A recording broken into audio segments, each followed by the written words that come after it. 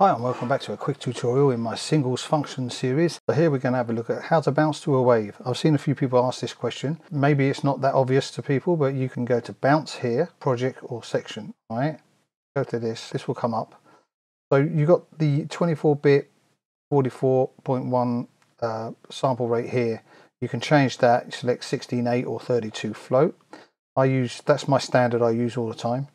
You can either add it to the project, then bring it back into the project in the files window here on the right hand side, and at the same time you can do an MP3. So here you can choose a rate you want for the bit rate in stereo and mono. You can use variable bit rate as well. I don't normalize, and you can do both at the same time or one or another. Then you just click OK, and then that will save to the bounce folder, which is in the project folder. So then you just click OK and that will bounce.